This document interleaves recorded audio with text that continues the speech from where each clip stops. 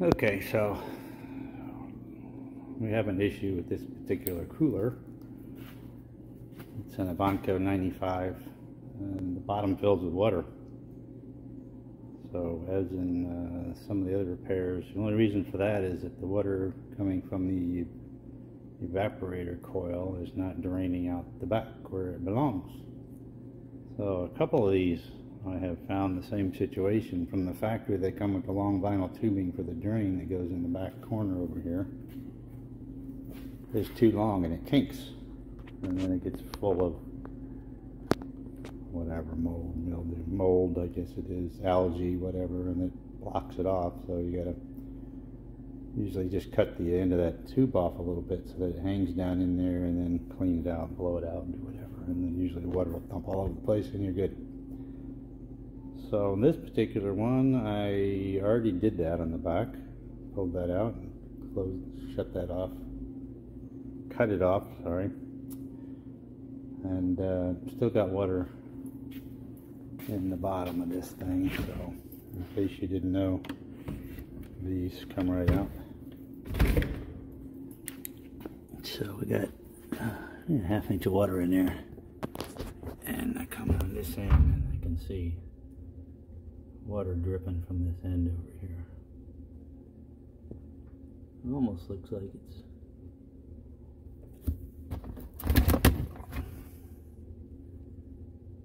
displaced. See, the cover doesn't look like it's closing off, but it's just a metal cover, so it's not going to be preventing the water. So the only thing I can think of, since I know that drain tube is open, and that's where the water goes, in that bottom trough. So first thing I'm going to do is put a level on it, and well, it's level, but it doesn't work. Actually, yeah.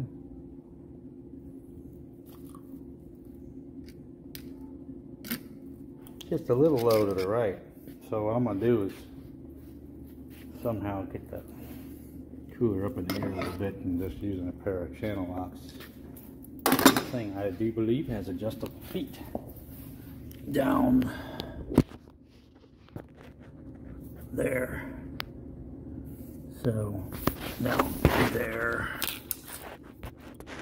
Let's see, I can't get the camera far enough down there. There it is.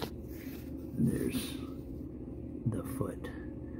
So that should unscrew, and I'm going to unscrew the two on the left side and tilt this thing up so that the water tilts down that direction, and we're going to have to suck the water out of this thing, put us in a known situation. That way we know it's dried out, and see how that works.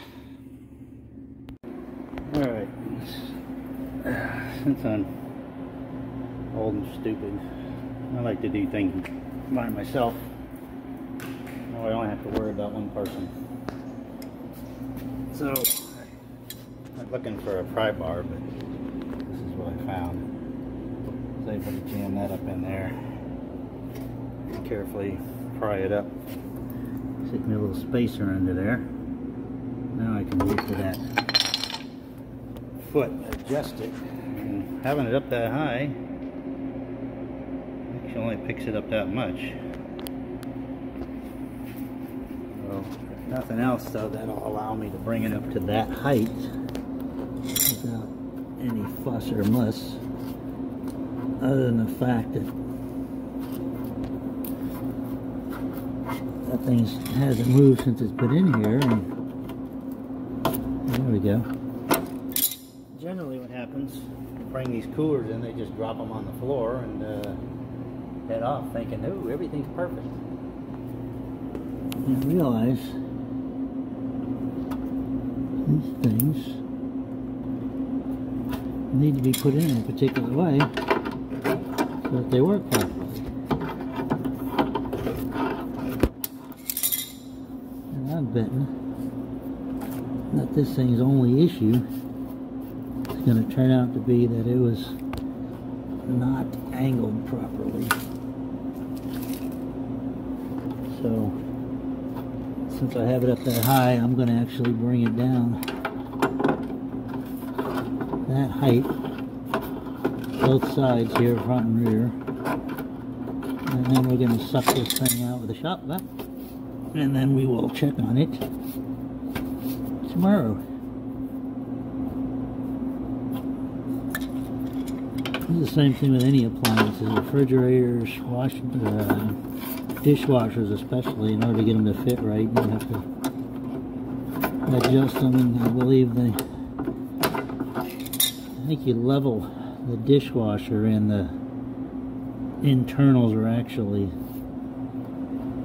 constructed so that they lean a little bit when you level the outside, which makes a heck of a lot more sense than trying to get somebody to lean it in a particular manner, particular amount. So anyway, let me just keep watching me do this. So I'm going to crank these out and we'll have a look in there, see if anything's changed.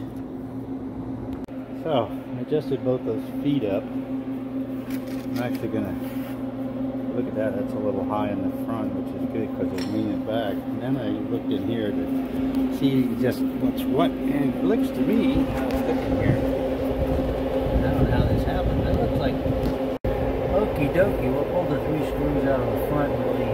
Well, I needed to do that. You know, pull these 3 screws out of the front and 2 on the back.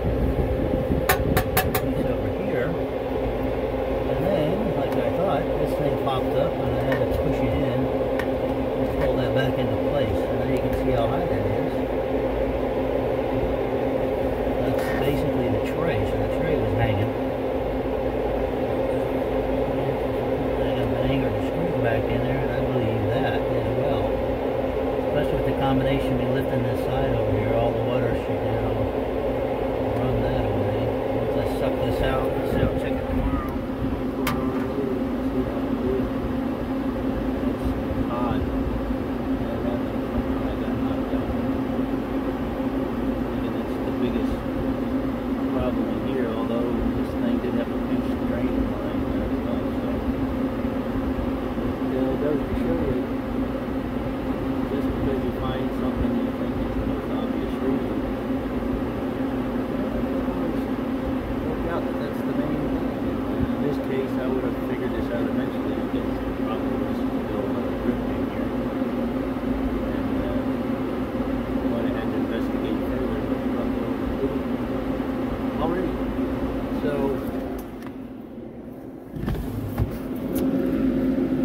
I'm curious.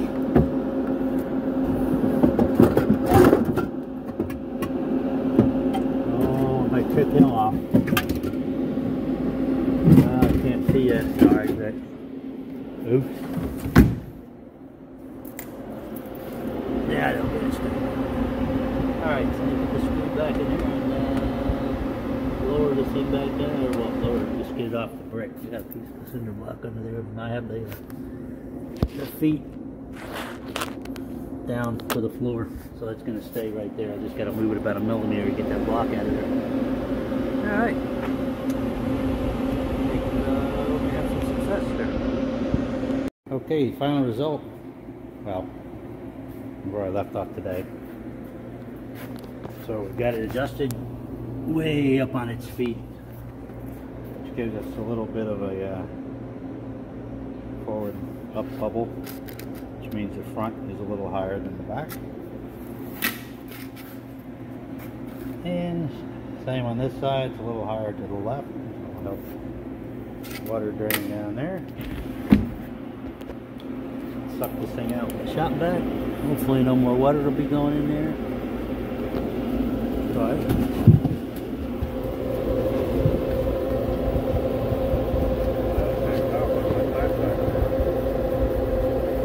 that's all tightened up. The tray's back up where it belongs. So in this case, what we ended up doing is fixing the drain tube on the back, cutting that so that it kind of hangs over the little tray, which has a little heating element in it to dry that out. Leveled it a little better, well, tilted it a little better, I guess you'd say, and then repaired that tray issue. So tomorrow morning we'll check this thing out, and we should be good to go, I would think. If not, well, I've eliminated those 3 factory issues, and we will go from there. We got a problem. Okay, this is the tools I ended up using. Just a pair of channel locks, a hammer to pry it in a little piece of cinder block over there. So, all right, that's about it for now. All right, so here we are 24 hours later. Our cooler is at 41.4 degrees. Let's just have a peek, shall we? See how we did.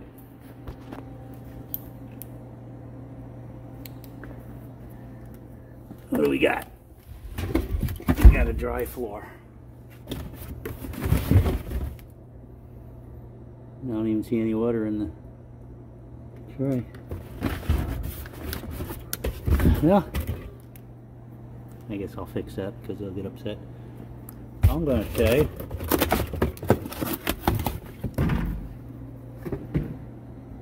so far so good. There's a little residue from the bottom of that because I didn't take all the boxes out and dry them out, but that'll dry out by itself. I'd say we're looking good. I'm going to call that a success, a win. It's a wrap. Here we go.